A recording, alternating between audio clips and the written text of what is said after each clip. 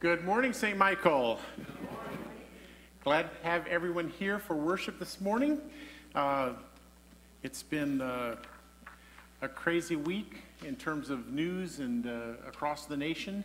The good news is that I saw today on the news this morning that the first vaccine is leaving the factories and out in trucks and going out to distribution centers.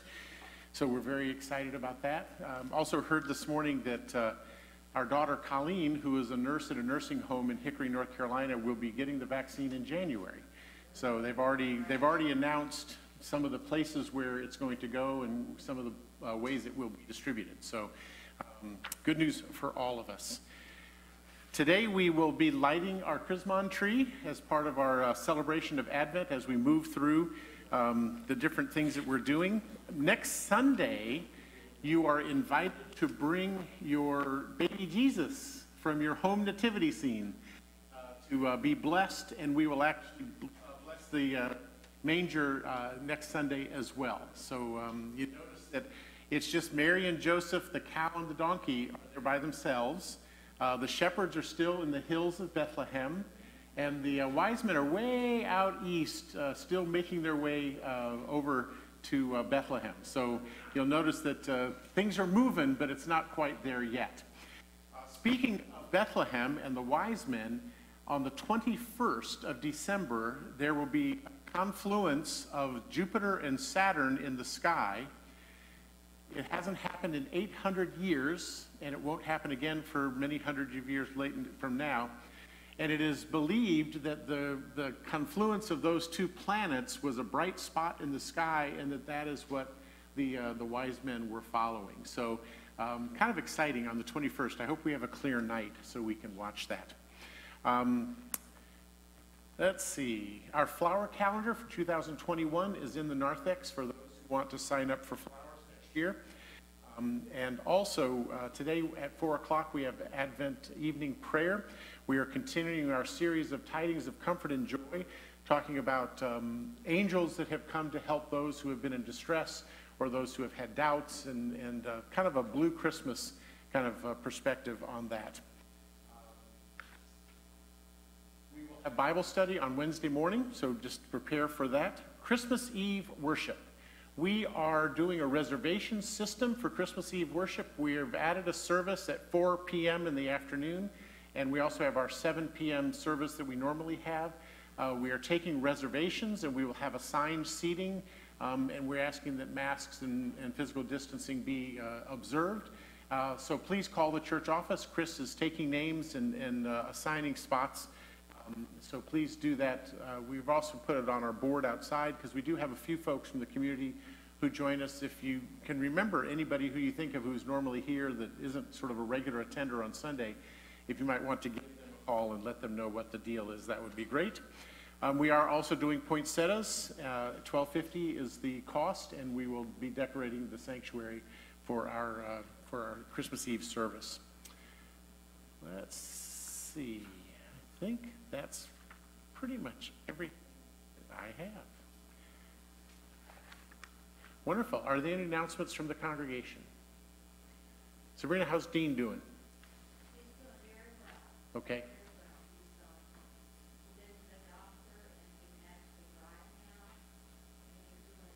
Could he drive before? Just kidding. Okay, he can drive again. Good. Well, give him our love. And also, I heard Larry Slice is doing well. Those are our 2 latest surgeries. So we just want to remember all of those who are not able to be with us during this time. Let's take a few moments to prepare ourselves silently for worship.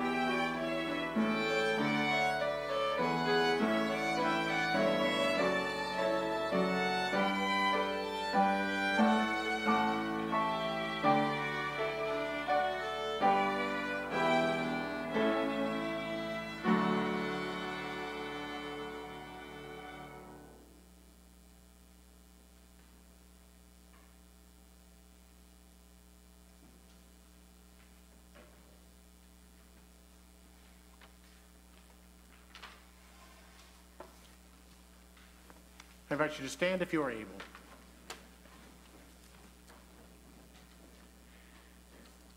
Blessed be God, Father, Son, and Holy Spirit, whose forgiveness is sure and whose steadfast love endures forever. Together, let us honestly and humbly confess that we have not lived as God desires.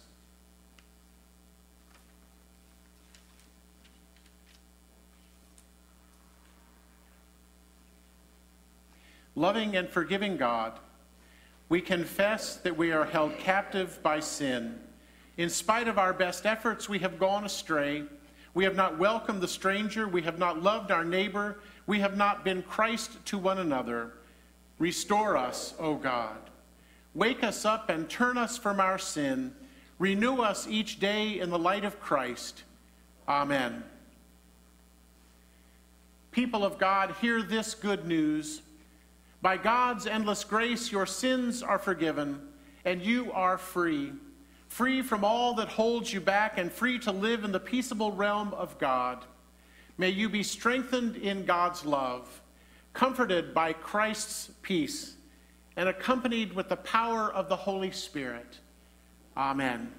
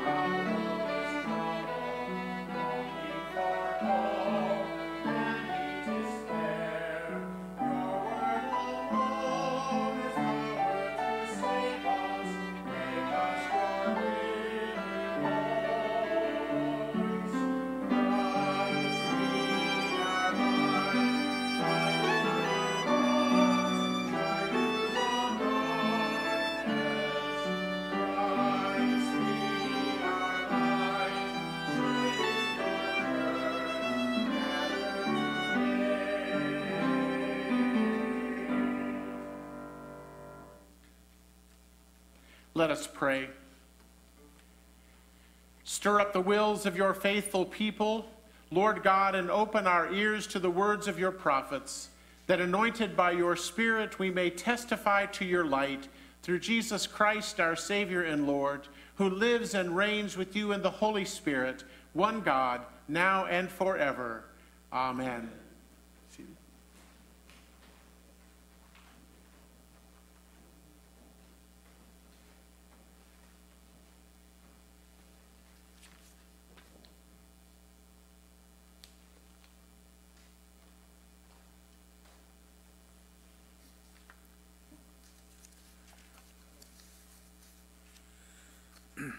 A reading from Isaiah. The Spirit of the Lord God is upon me, because the Lord has anointed me. He has sent me to bring good news to the oppressed, to bind up the brokenhearted, to proclaim liberty to the captives and release to the prisoners, to proclaim the year of the Lord's favor and the day of vengeance of our God, to comfort all who mourn, to provide for those who mourn in Zion, to give them a garland instead of ashes, the oil of gladness instead of mourning, the mantle of praise instead of a faint spirit. They will be called oaks of righteousness, the planting of the Lord to display his glory. They shall build up the ancient ruins. They shall raise up the former devastations. They shall repair the ruined cities, the devastations of many generations. For I, the Lord, love justice. I hate robbery and wrongdoing. I will faithfully give them their recompense, and I will make an everlasting covenant with them. Their descendants shall be known among the nations, and their offspring among the peoples. All who see them shall acknowledge that they are a people whom the Lord has blessed. I will greatly rejoice in the Lord, and my whole being shall exult in my God. For he has clothed me with the garments of salvation. He has covered me with the robe of righteousness, as a bridegroom decks himself with a garland, and as a bride adorns herself with her jewels. For as the earth brings forth its shoots, and as a garden causes what is sown in it to spring up, so the Lord God will cause the righteousness and praise to spring up before all the nations. The word of the Lord. Thanks be to God.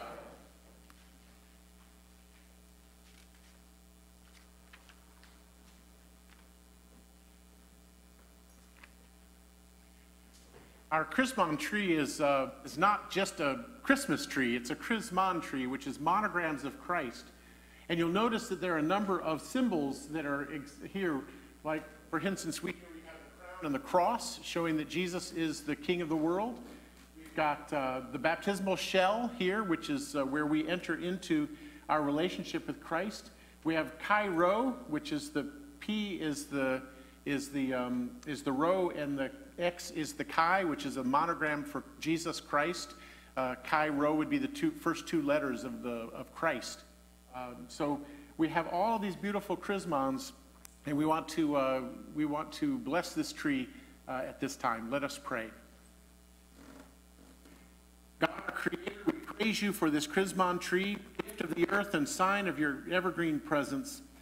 As we illumine this tree, let your blessing come upon us. Send us your Son, the tender branch of Jesse, who brings us light and life. May we who stand in its light eagerly welcome the true light that never fades. All glory be yours now and forever. Amen.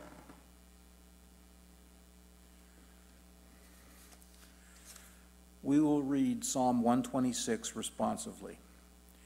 When the Lord restored the fortunes of Zion, then were we like those who dream. Then was our mouth filled with laughter, and our tongue with shouts of joy. Then they said among the nations, the Lord has done great things for them. The Lord has done great things for us, and we are glad indeed. Restore our fortunes, O Lord, like the watercourse of the Negeb. Those who sowed with tears will reap with songs of joy. Those who go out weeping, carrying the seed, will come again with joy, shouldering their sheaves. A reading from 1 Thessalonians. Rejoice always, pray without ceasing, give thanks in all circumstances, for this is the will of God in Christ Jesus for you. Do not quench the Spirit, do not despise the words of prophets, but test everything. Hold fast to what is good, abstain from every form of evil. May the God of peace himself sanctify you entirely, and may your spirit and soul and body be kept sound and blameless at the coming of our Lord Jesus Christ. The one who calls you is faithful, and he will do this. The word of the Lord. Thanks be to God.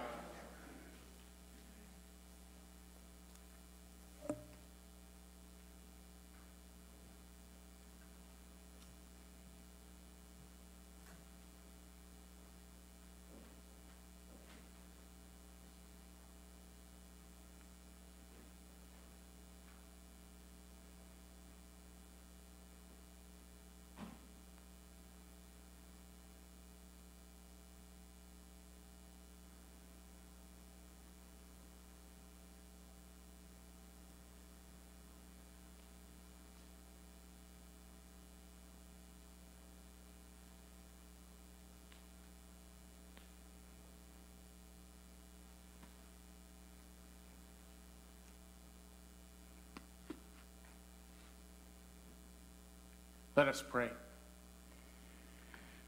Blessed are you, God of might and majesty, for you promise to make the desert rejoice and blossom, to watch over the strangers and to set the prisoners free. As we light these candles, satisfy our hunger with your good gifts, open our eyes to the great things you have done for us, and fill us with patience until the coming of the Lord Jesus. O ransomed people of the Lord, come. Let us travel on God's holy way and enter into Zion with singing. Please stand for the gospel.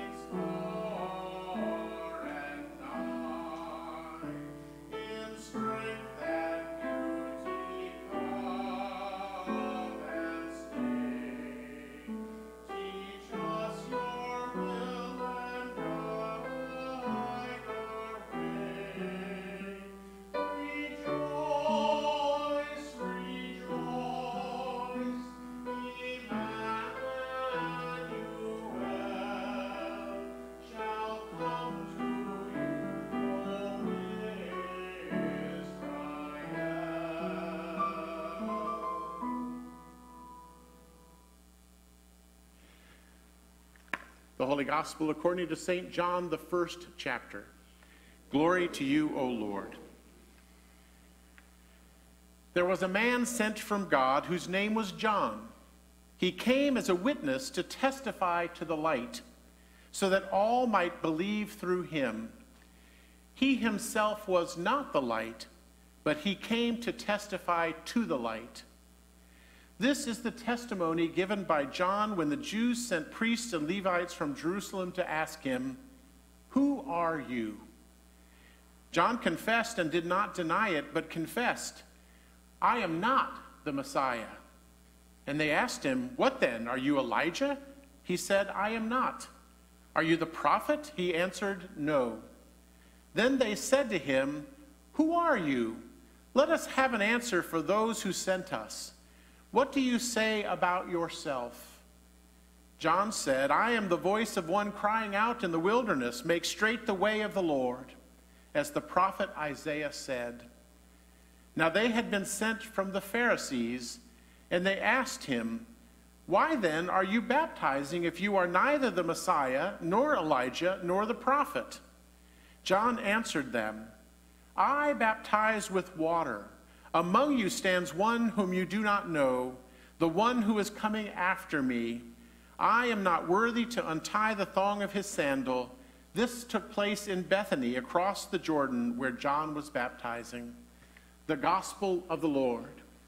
Praise to you, O Christ.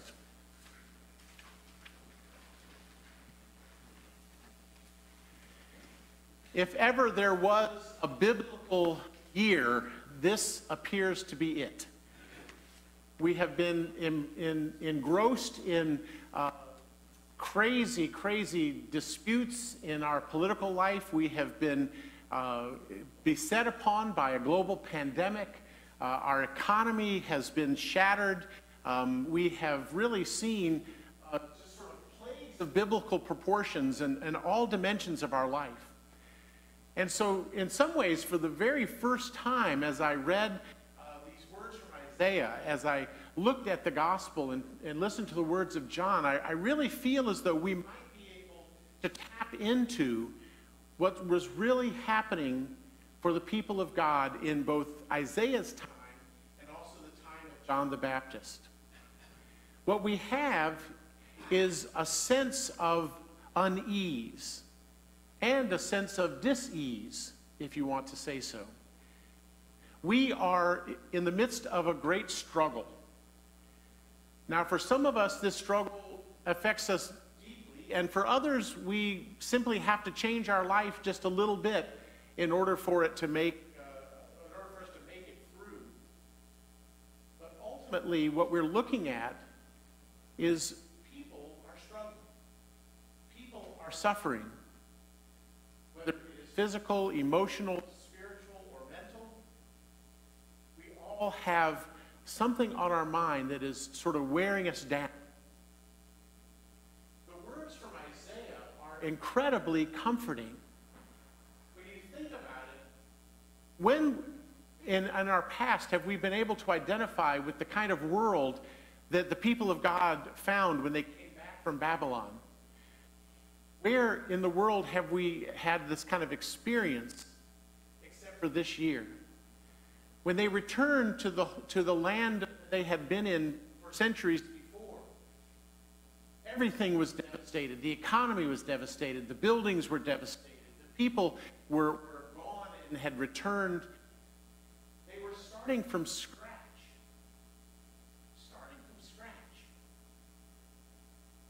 Now, that could be very discouraging, or it could be an opportunity for change, an opportunity for growth, an opportunity to do things differently than they had done before. Isaiah lays out a path for the people of God as they return to their homeland, as they return to build up their people, to build up their cities, to build up their economy. Isaiah says that what God wants you to do is not to build the way you were before, but to build in a different way, to strive for justice, to strive for making sure that everything is good for everybody. Isaiah says that what God wants is justice and fairness, and from that comes peace. So as we realize that there are signs of hope in our world today, there's the vaccine, and there's an opportunity for us to rebuild our economy and to do things a little differently. In what ways can we, like Isaiah's prophecy, promote a sense of justice, a sense of fairness, a sense that we can do this in a different way and end up with more people coming to that place that we have enjoyed so much? We have John the Baptist, who is out preaching a baptism of repentance, a baptism of asking for forgiveness, a baptism of doing things differently. And of course, the establishment of the time, the religious leaders of the time, go out to find out who John is, because he has gathered a crowd. You know, we don't pay attention to people who don't gather a crowd. We tend to ignore them and sort of put them aside. But when they gather a crowd, we tend to listen to what they say. And those who came on behalf of the Pharisees were expecting to find the Messiah. They were expecting to find a challenge to their authority. They were expecting that John would be something that John wasn't. You know, throughout the Bible, when God makes God's self known, when God's presence is felt, there are two words that generally come to mind. When God encountered Moses, when Jesus talks about himself in parables, the words "I am" come to mind. I am. I am comes out of the burning bush. I am the good shepherd. I am the vine. John says to those who ask, "Who are you?" I am not, he says. I am not the Messiah. Those should have been words of comfort to those religious authorities. But then John goes on to say that there is the I am who is coming.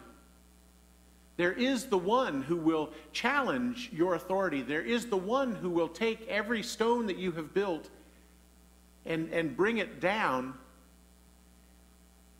There's one who will bring peace and justice and righteousness in a way that you cannot even understand, John says.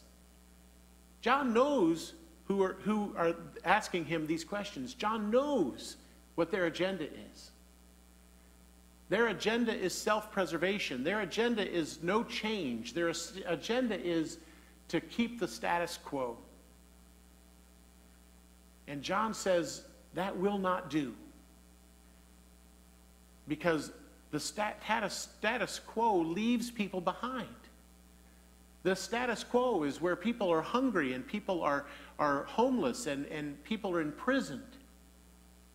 John says that the I am, who is God, will turn everything upside down and will give us an opportunity to rebuild and to find that place of peace and justice and righteousness that allows for everyone to be lifted up and everyone to be saved. And so we sit here today at the end of this crazy year. I wonder if Queen Elizabeth will call it her annus horribilis, like she did the year that her house burned and her children's lives all went to heck. We have struggled through a terrible year of disease and anxiety and economic devastation and fights between people. But the God of I am, the God of Isaac and Jacob and Abraham and Jesus and John the Baptist, says that at every time that there is devastation, God can provide building up. Every place where there is hunger, God can provide food. Every place where there is homelessness, God can provide a place. And God does that through us.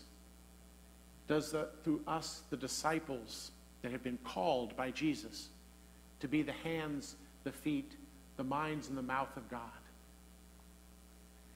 And so as we, like the people of Isaiah, and we, like the people of Judea, seek to rebuild our lives, come to God for that sense of joy that we see in Isaiah, that sense of forgiveness that we get from John.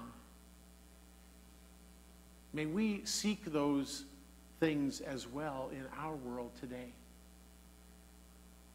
And in that way, we become partners with Jesus, like John the Baptist. May we find a path through the wilderness of this year into a blessedness of a time to come when all are acknowledged as children of God. Thanks be to God. Amen.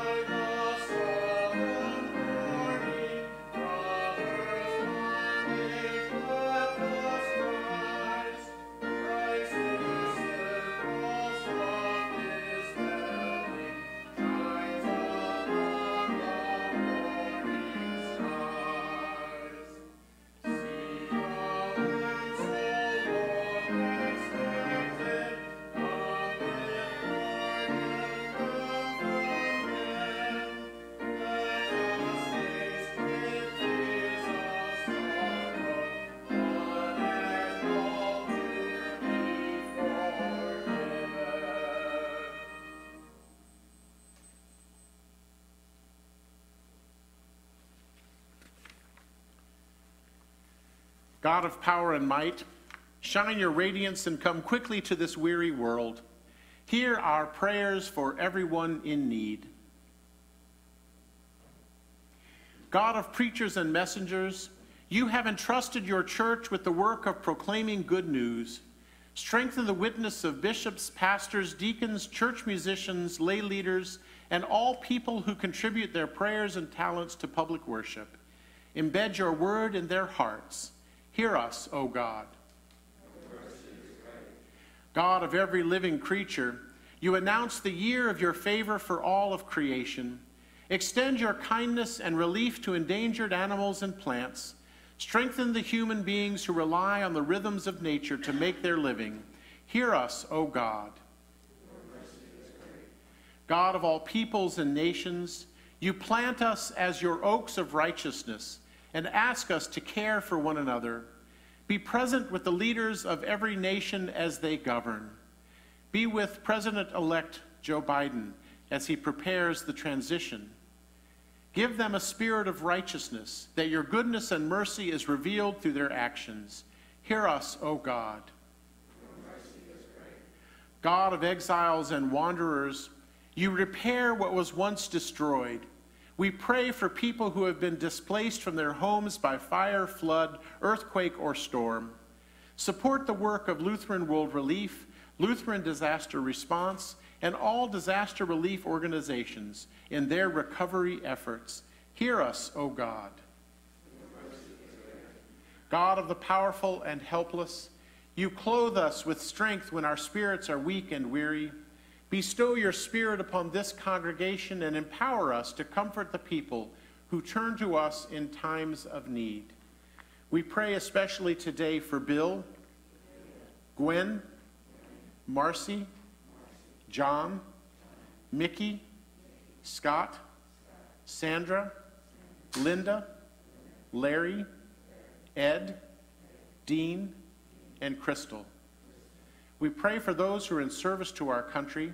We pray for Tyler, Samantha, Grant, Victor, Phil, George, Griffin, Brian, and William. Make your church a place of refuge and healing. Hear us, O God. God of sinners and saints, you offer joy even in the midst of our grief. We are grateful for the beloved and perfect people whose lives testified to your radiant love. Anoint all who mourn with the oil of gladness. Hear us, O God. Draw near to us, O God, and receive our prayers for the sake of your Son, Jesus Christ, our Lord. Amen.